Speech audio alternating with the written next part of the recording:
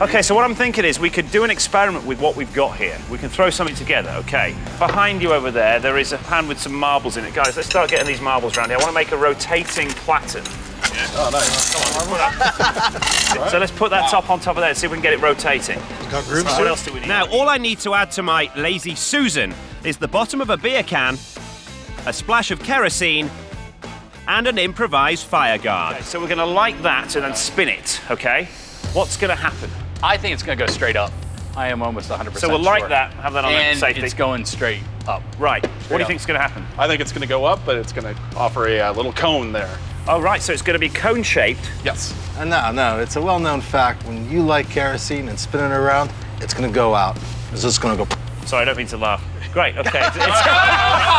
It's a well-known fact. A well-known fact. Okay, well-known fact, it's going to go out when we spin it. It's going to happen, Tommy. I think it's just going to burn normal, just like a tiki torch kind of thing. Right, shall we find out? Do you guys want to find out? Oh, Yeah, it's a well-known fact. It's going to go out when you have glasses on. All right, here we go. Right, kerosene lit. Let's get it to spin, yeah? You ready, guys? Yeah. Go ahead, Tim. Here we go. You know what? I can't show you with this. It's not big enough.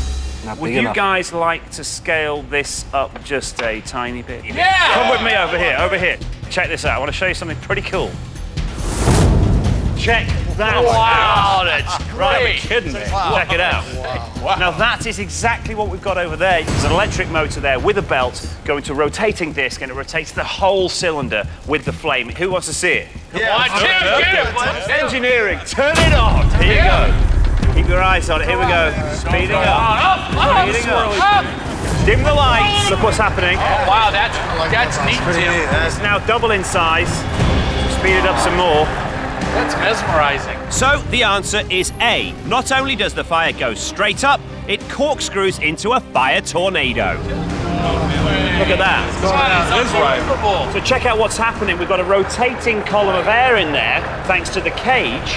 The rotating air is meeting the rising heat and the rising flame, and it's corkscrewing it, creating a fire tornado. And it's drawing more air in from the bottom, feeding the fire, and it's getting bigger and bigger. Isn't that gorgeous? Wow, that is neat. That's amazing. Wow, that's great. Look at that. Actually, these things happen in the wild, so these things are lethal. Have you ever seen fire look like that in your life? That was unbelievable.